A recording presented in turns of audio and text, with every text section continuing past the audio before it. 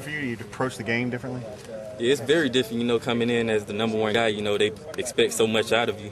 You know, Courtney Taylor, he had that role last year, you know, you know, it's always going to be tough when you had that pressure on you. So, I mean, I've been taking it well. You know, I think I had a pretty good day today. You know, I'm just going to take it day to day. Does Coach Knox yell at you more or less? You know, he yells at me a lot more, you know, being the veteran of the group. You know, it's not a lot of veterans in this group. So, you know, he had a meeting with me. He wanted me to be a leader of the group. So it's a lot of pressure on me right now, but you know, I've been taking it pretty well. I used to say, like, you come in there and it's like, dinner such and such a time, and then it's like scholarship only. And I think, you know, here's a guy like Rod Smith out here starting their second team or whatever, and he's not welcome. Is that hard?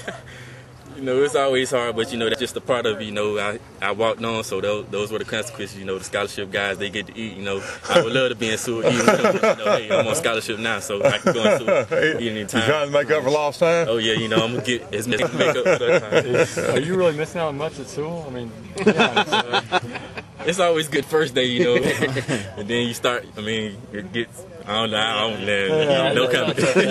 Making other people mad now.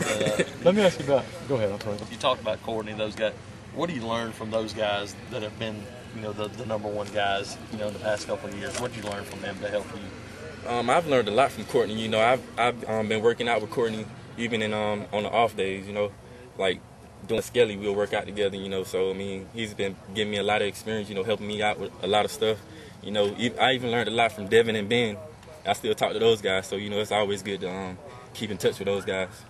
You said you're trying to be more of a leader. What does that entail? What are you doing? You know, just telling us to watch more film, you know, getting their playbooks. You know, that's what we're going to need this year.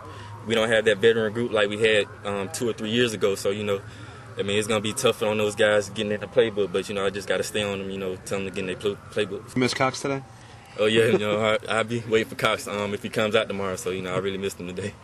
How about your boy James? He had a couple big plays. Oh, yeah, James, he's really stepping it up. You know, I was proud of him. He made 2 big catches today.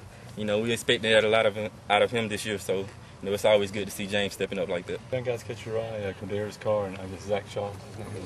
Yes, Quindarius Carr, he's going to be a great guy. You know, he's a freshman. You know, we all came in like that. You know, we pretty much didn't know what was going on. You know, our heads was spinning in circles. So, you know, he's going to be a great guy. I also worked out with him before 2 days. So, you know, he's going to be a great young guy. A lot of talent? Oh, yes, he has a lot of talent. You know, he's very fast.